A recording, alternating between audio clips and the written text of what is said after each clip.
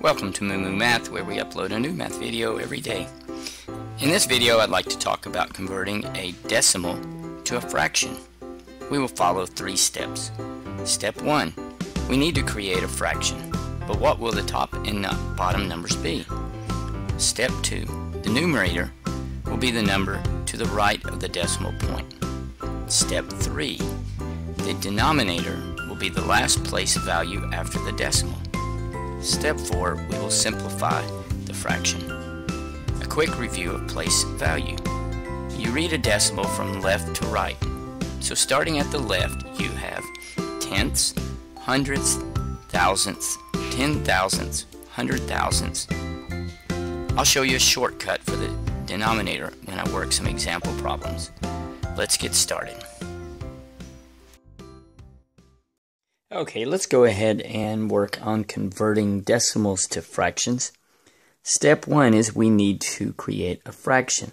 So I will write the number that is to the right of the decimal as the numerator. And the denominator, you have 2 options. One, you can go ahead and count the last place value. In this case, it would be 10. Or another method is you can write a 1 and then just put the number of zeros that are to the right of the decimal, and that is 1. Okay. Then at this point, we can just reduce or simplify the fraction, and I know 5 will go into 10 2 times. So 0.5 is equal to 1/2. Oops, we can barely see that. Okay. So let's go ahead and repeat the next. My number to the right is 25, so that will be my numerator, and I go tens, hundreds is the far number to the right, so it will be over 100. Or if I would like, I can place a 1 and count 1, 2, get the same thing either way, and 25 will go into 100 4 times. Okay, let's go ahead and keep this going. We have the number to the right of the decimal is 375.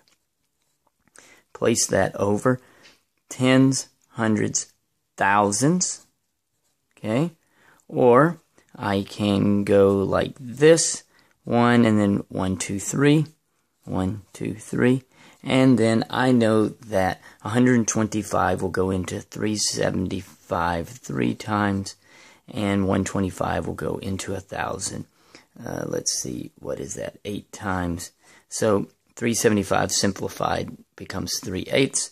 And last but not least, 625, the number to the right is 625 over tens, hundred, thousands. Okay, and I'm not going to rewrite this one, but you can write a 1 and then 1, 2, 3, 1, 2, 3. And then if we simplify or reduce 625 over 1,000, again, we can divide it by 125. Divide each side by 125. And that will give you 5/8.